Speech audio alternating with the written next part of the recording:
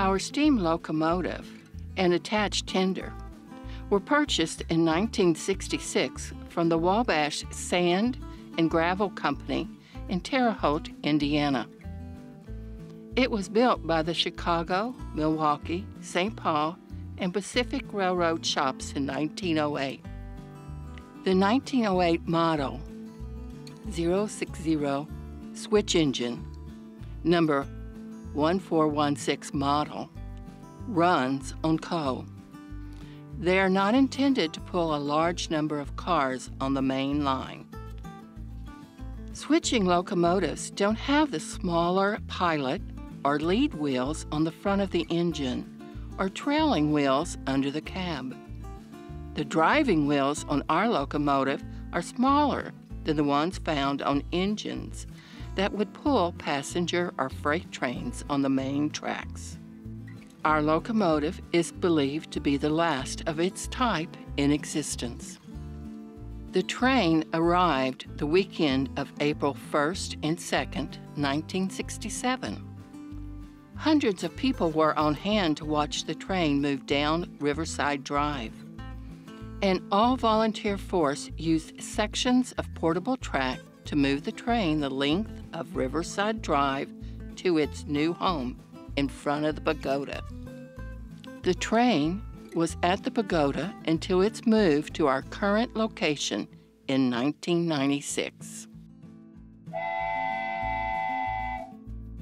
The whistle on the train is blown by the engineer to communicate or give instructions.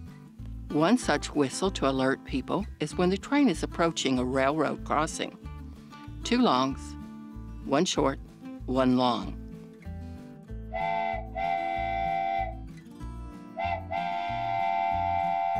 The bell on the train is used to communicate too.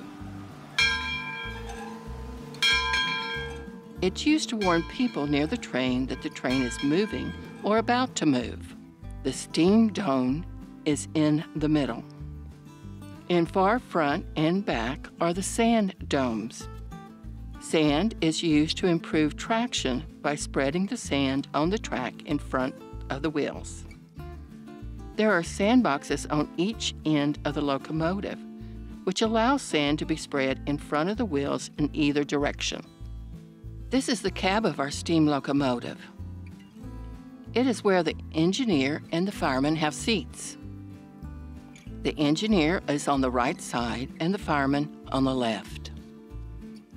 From this side of the cab, the engineer watches the track and runs the engine. The long horizontal lever is the throttle. It's like a gas pedal on a car. There are 2 types of brakes. The lower brake handle applies the brakes to the engine only. The upper handle applies the brakes on the cars. Another control that the engineer would use is the reverser, sometimes called the Johnson bar. It's like a gear shift. The reverser handle is used to control the direction the engine travels: forward, reverse, and neutral. Move it forward and the engine moves forward. Back, the engine is in reverse. On the other side of the cab is where the fireman would be seated. His job is to tend the fire and the boiler. The fireman's job is to shovel coal into the firebox when needed. The butterfly doors are normally closed and opened when adding coal to the firebox. The steam pressure gauge is the large gauge at the top. The fireman will watch the steam gauge to know when it's necessary to add more coal to the firebox. The tender, or coal car, was purchased at the same time as the steam locomotive in 1966. The tender car holds fuel, coal, and water.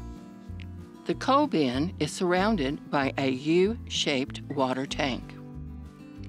The fireman is ringing the bell to let everyone know that the train is getting ready to move. Thank you for visiting with us today.